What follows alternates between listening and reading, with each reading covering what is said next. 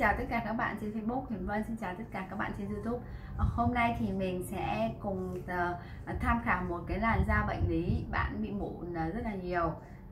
Nhưng mà khi bạn bị mụn thì chúng ta thường nôn nóng là chúng ta cũng tìm những phương pháp điều trị mụn tối ưu nhất. Và cái phương pháp mà người ta hay gọi là phương pháp thần thánh mà làm đẹp rất là nhanh chóng và chi phí thì rẻ, đó là một cái tinh chất người ta gọi là tinh chất tái tạo hay tinh chất thuốc rượu thuốc bắc nha các bạn. Mình cứ gọi nôm na là như vậy mà nó cũng chiết xuất từ nguồn gốc từ đó ra. Thì ở đây thì đó là những cái tinh chất mà nó làm cho chúng ta đẹp nhanh và chi phí thấp. Nhưng ở đây nó để lại những cái hậu quả rất là nặng nề, là da chúng ta bị yếu và hầu như là nó yếu, và cái mau mạch và cái biểu bì bên trên thì chúng ta bị phá vỡ hoàn toàn, và nó sẽ làm cho chúng ta bị mụn lây lan nhiều hơn và bị dễ bị dị ứng. Bây giờ thì mình cùng tham khảo cái làn da của bạn khách hàng của mình. Em ơi làm xích lên đây cho chị. Em biết Hiền Vân qua đâu? Em ở quận mấy? Dạ em ở quận Bình Tân chị. Em biết Hiền Vân qua đâu? Qua YouTube. YouTube hả? Rồi chị thấy trên YouTube thì nó có rất là nhiều người ta làm YouTube và về lấy mụn á. Thì sao em quyết định em chọn Hiền Vân? Em thấy được cái điều gì mà làm cho em tin tưởng em chọn Hiền Vân làm nơi điều trị mụn cho em? Ví dụ em xem những cái livestream của chị á, thì làm sao mà để em có cái em tin tưởng mà em đến đây á? Hay là làm sao mà em tin á? Làm sao mà em có cái lòng tin á? Anh thấy thích chị. Thấy thích chị à? Có nghĩa cái cách lấy mụn của chị đúng không? Đúng rồi. Có nghĩa em thích cái cách lấy mụn của chị. Rồi em đã đi điều trị ở đâu chưa? Trước đây thì em sử dụng đầu tiên thì em bị mụn nhiều không, hay là sao mà em sử dụng thuốc rượu? Đầu tiên em sử dụng em bị mụn ít, xong chị em cho em thuốc rượu đó, rồi em sử dụng thuốc rượu. Xong rồi em có đi điều trị ở đâu nữa không? Dạ không chị. Là em chỉ có điều trị bằng thuốc rượu thôi. Và bây giờ đến bên chị điều trị là lần đầu tiên. Rồi em có đi khám da liễu chưa? Em đi khám một lần. Em đi khám một lần rồi hả? Dạ. Rồi bác sĩ nói em sao? Bác sĩ nói em bị viêm da. Viêm da hả? Đây các bạn nhìn thấy phần trán nó rất là nhiều. Các bạn nhìn thấy làn da thì nó mỏng và nó yếu ớt. Nó rất là mỏng và yếu ớt, mụn thì li ti rất nhiều, và đồng thời là nó còn có mụn viêm nữa. Đúng chưa? Chúng ta còn nhìn thấy cả mụn viêm nữa. Và chúng ta sẽ nhìn bên má bên này, nhất là phần cổ. Chúng ta quan sát đến phần cổ nha. Bây giờ bạn bị cái phần cổ như thế này, nếu như bạn không điều trị sớm thì nó sẽ gây ra sẹo lồi. Các bạn thấy đúng không ạ? Thường chúng ta bị mụn mà không điều trị sớm thì nó sẽ sinh ra sẹo lồi. Nó sẽ sinh ra sẹo lồi nhá. Nó sẽ sinh ra sẹo lồi này.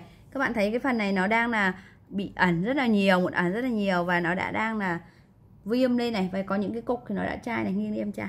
Đó, nó đã viêm này. Viêm rất là sâu. Thấy chưa các bạn thấy không? Viêm rất là nhiều và sâu nữa này. Thì đối với cái làn da này thì chắc chắn chúng ta phải phục hồi rất là tốt. Các bạn thấy cái phần này này, nó mất cái mô biểu bì đây này.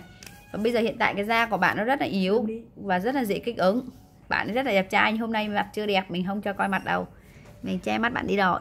Rồi các bạn coi cái phần bên da này, nó nặng hơn rất là nhiều này. Các bạn thấy cái phần cổ không ạ? Phần cổ bên này nặng hơn rất là nhiều. Đó, các bạn rút ra bài học nha. Mình không nên dùng thuốc rượu, thuốc bắc để nột tẩy nha. Các bạn nhớ giúp Hiền nha. Khi có mụn thì chúng ta phải vệ sinh da mặt tốt. Và sau đó thì chúng ta nên tìm đến một nơi uy tín để điều trị mụn và lấy sạch nhân mụn. Các bạn nhớ phải tìm nơi uy tín. Làm sao để biết được một spa hay thẩm mỹ viện nào uy tín chuyên điều trị về mụn? Thì chúng ta phải đến nghe tư vấn, và chúng ta cũng phải quan sát cái cách người ta làm việc và tìm hiểu thật kỹ. Sau đó thì chúng ta nên hỏi cái bạn tư vấn viên là da chúng ta điều trị trong vòng bao nhiêu lâu thì có hiệu quả. Thường như mình cam kết là tất cả các loại mụn mình điều trị nó sẽ giảm rõ rệt ngay sau một lần điều trị đầu tiên. Mình sẽ phải hỏi các bạn kỹ thuật viên là bao lâu thì mình có hiệu quả, và mặt mình bao lâu thì hết. Bạn lấy mụn đến đâu thì thâm với sẹo nó sẽ giảm đến đó, với điều kiện là sẹo mới. Còn thâm thì chắc chắn là không bị, với kỹ thuật của mình lấy nha. Và cái vấn đề nữa là lấy xong ấy, đối với da bạn này thì nó phải hồng rồi, tại vì da bạn quá yếu. Mình nói lấy xong này mà không bị đỏ thì không đúng. Da bạn này sẽ hơi hồng nhẹ. Hơi hồng nhẹ, sau đó thì ngủ qua đêm thì nó bớt đi. Và những cục viêm thì có thể là sau một ngày. Tại vì da bạn thì nó không còn khả năng để kháng viêm tốt nữa. Chúng ta sẽ thấy được vấn đề da thì nó sẽ hồng hơn là những người da bình thường. Các bạn nhìn thấy cái biểu bì da của bạn không ạ? Mình nói đây là một cái làn da là do bạn dùng thuốc rượu để nột tẩy điều trị mụn nhé. Bạn nhớ dùm Hiền nha. Và bạn cũng từng đi da liễu rồi nhưng mà nó không có kết quả. Qua kênh YouTube thì bạn biết đến Hien Van Spa. Thì mình hỏi là làm sao mà bạn để tạo lòng tin đến với Hien Vân, thì bạn ấy cũng chỉ trả lời là rất là đơn giản, là bạn thích cái cách mình lấy mụn. Các bạn thấy không ạ? Mình lấy thì chắc chắn là không bị sưng đỏ gì, mình cam kết luôn. Nó chỉ hơi hồng nhẹ. Các bạn thấy cái đầu mụn không ạ?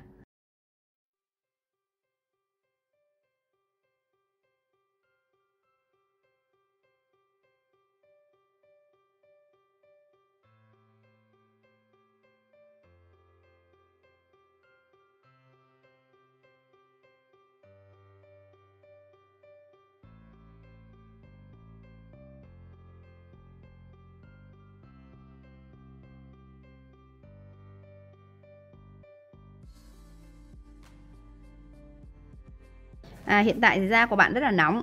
Nó nóng và nó cương, nó đang bị sưng, là do nó bị viêm nhiễm nặng quá. Các bạn thấy không ạ? Nó đang bị sưng.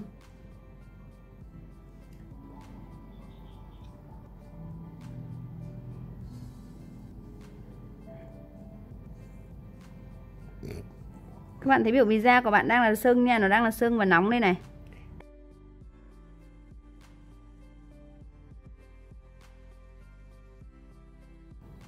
Các bạn thấy hai cục mụn không ạ?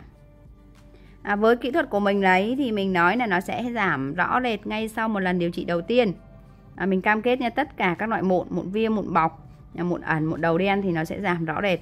Nếu như mụn các bạn bị mụn đầu đen ấy, các bạn lấy một lần thì nó sẽ sạch 80 đến 90% luôn. 80 đến 90% luôn nha.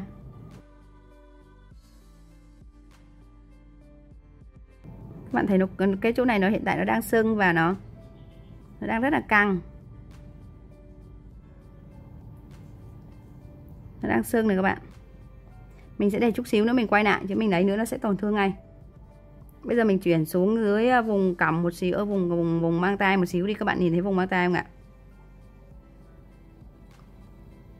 Bạn bị viêm rất là nặng.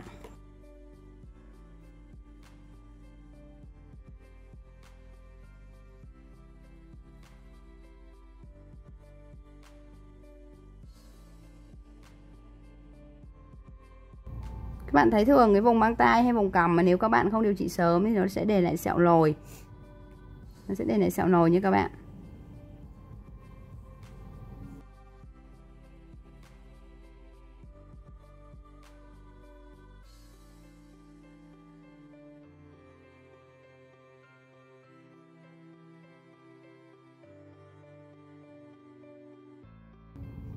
Đó, các bạn thấy không ạ? Chỗ này nó sẽ 2-3 cục viêm này.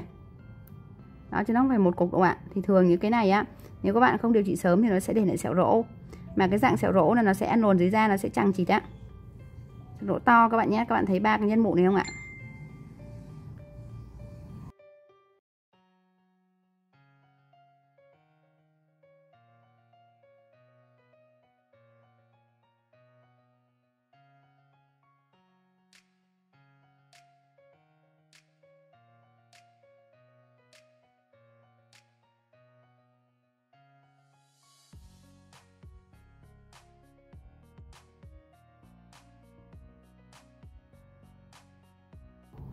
Các bạn thấy cái phần này bạn bị viêm, hiện tại nó đang là viêm rất là nặng. Nó đang là viêm rất là nặng nha các bạn. Hiện tại thì nó đang là viêm rất là nặng cái phần này.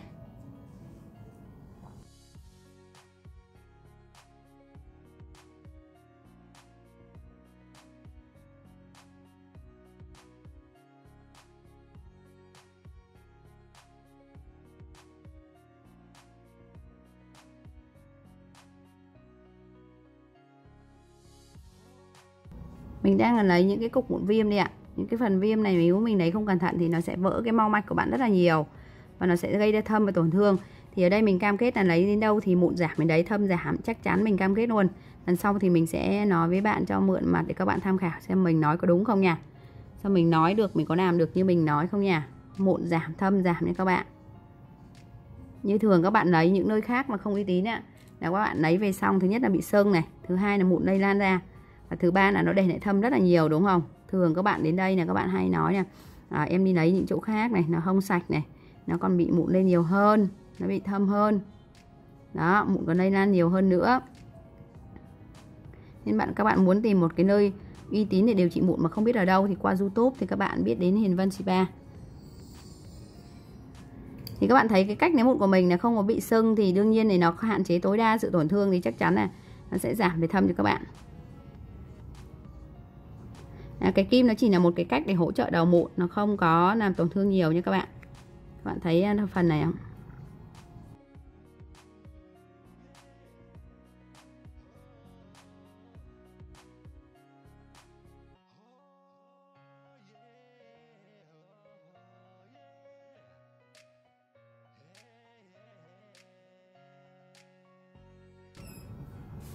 Mình muốn lấy những cái phần mà nặng á, cho các bạn tham khảo. Tại vì đối với tất cả những cái làn da nặng ấy, mình lấy mình đều cam kết là hiệu quả rõ rệt ngay sau một lần điều trị đầu tiên. Có nghĩa là các bạn không cần phải đợi đến 2 lần. Các bạn điều trị một lần thôi là các bạn thấy được cái kết quả rồi. Vậy nên là đối với phương pháp điều trị mụn bên mình là mình cam kết hiệu quả luôn nha các bạn. Hiệu quả an toàn luôn.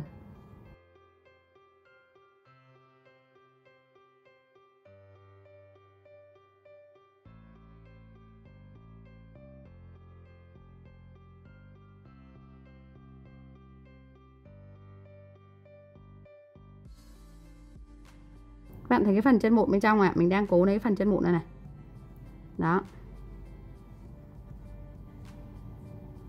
Các bạn thấy cái cách mình lấy không có bị sưng đúng không ạ? Chúng ta hãy quan sát cái cách của mình nha, mình lấy không bị sưng nha. Không hề bị sưng nha các bạn ơi. Mình thấy là toàn bộ khuôn mặt không bị sưng. Không bị sưng, nó chỉ hơi hồng nhẹ thôi, một lát mình đắp mặt nạ nó sẽ hết, không hề bị sưng nha. Mặc dù phần da này của bạn rất là yếu và mỏng, nhưng mình lấy không hề bị sưng. Đó là với kỹ thuật của mình nha, kỹ thuật đặc biệt của mình nha. Đa phần chúng ta lấy thì thứ nhất là bị sưng, hai là chúng ta để tổn thương rất là nặng. Nhưng kỹ thuật của mình lấy thì nó sẽ giảm thiểu tối đa cái sự tổn thương. Và hầu như là mình cam kết là lấy đến đâu thì mụn giảm, thâm giảm, da khỏe đến đó. Tại vì khi làm xong thì mình sẽ có những cái dưỡng chất rất là đặc trị. Thứ nhất để phục hồi da, thứ hai nữa nó giúp cho các bạn rất là nhanh lành vết thương, và nó giúp trị thâm nữa. Nên khi điều trị xong thì các bạn yên tâm nhé. Mình sẽ có những cái loại tinh chất đặc trị về mụn này, về thâm này, và giúp kháng viêm rất là tốt. Rồi mình còn kết hợp với máy công nghệ cao nữa. Nên là mình cam kết khi các bạn làm, dù các bạn bị viêm bọc nặng cỡ nào, nó cũng hiệu quả rõ rệt ngay sau một lần điều trị đầu tiên.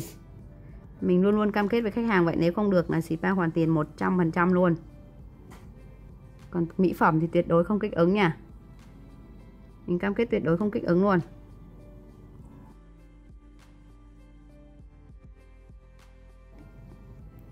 Mình đang nhặt nha, lấy từng cái nốt mụn viêm của bạn ra. Này mình đang điều trị phần cổ cho khách hàng. Cái này là mình đang lấy phần cổ nha các bạn nhá, phần da cổ nha. Nhưng mà cái máy quay thì nó chỉ quay được đúng vào cái nhân mụn thôi. Thì các bạn nhiều khi không biết được đâu là phần cổ hay phần mặt. Đây là mình đang lấy phần cổ nha. Các bạn biết tại sao da bạn bị yếu phải không ạ? Các bạn nào biết tại sao da bạn bị yếu không?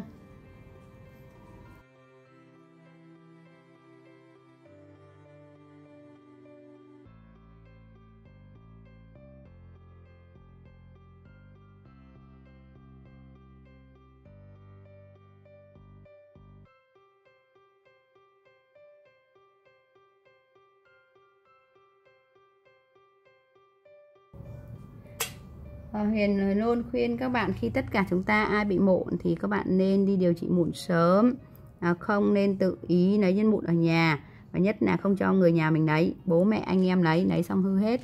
Rồi vấn đề quan trọng nữa là chúng ta phải tìm được một nơi điều trị mụn uy tín, người ta phải chuyên về điều trị mụn và người ta phải có kỹ thuật tay nghề chuyên môn cao. Khi người ta lấy thì nó sẽ không bị sưng đỏ hay thâm sẹo các bạn nhé. Với kỹ thuật của mình Hiền lấy thì Hiền luôn nói là với kỹ thuật của Hiền thì Hiền cam kết tuyệt đối không bị sưng đỏ hay thâm sẹo nha các bạn. Mình cam kết tuyệt đối luôn á.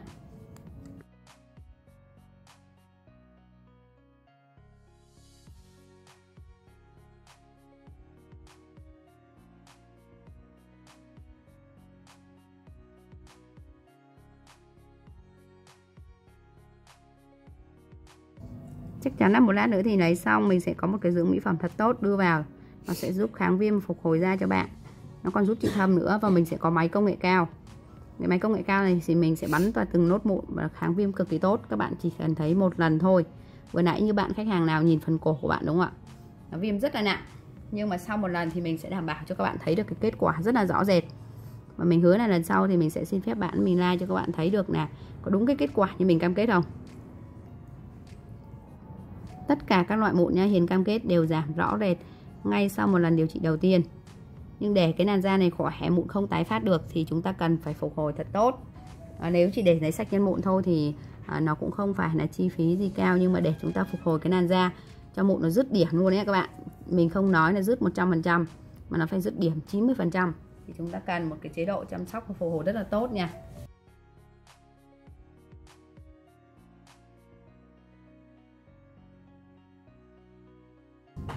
Đấy, các bạn thấy không ạ? Mình sẽ ưu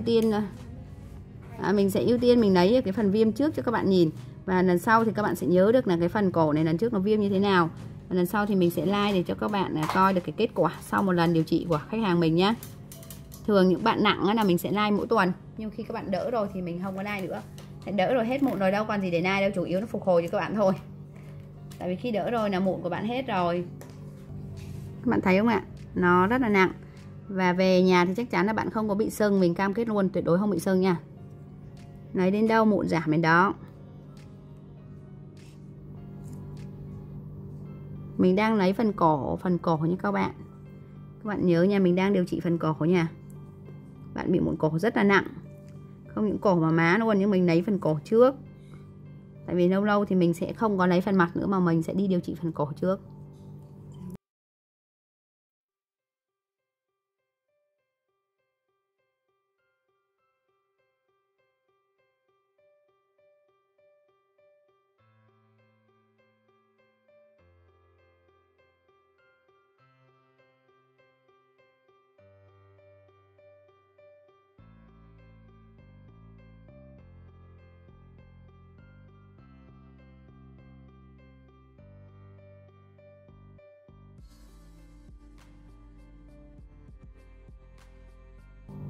Bạn thấy toàn bộ những cái mụn viêm mà khi mà lấy xong ở bên trong nó sẽ hỏng một cái lỗ.